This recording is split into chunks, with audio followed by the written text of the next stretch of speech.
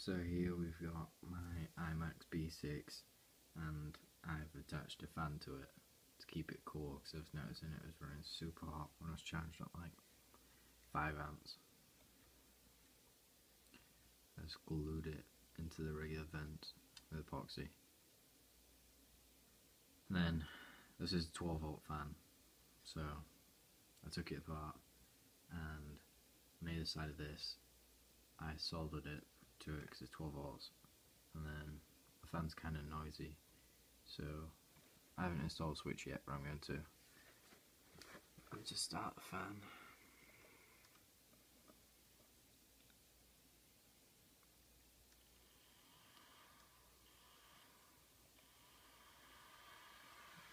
As simple as that. But I can attest to the fact that it works great. I had this charging at 5 amps. Normally it'd be super hot, but it was as cool as could be. So yeah, pretty pleased with this. That's it for now.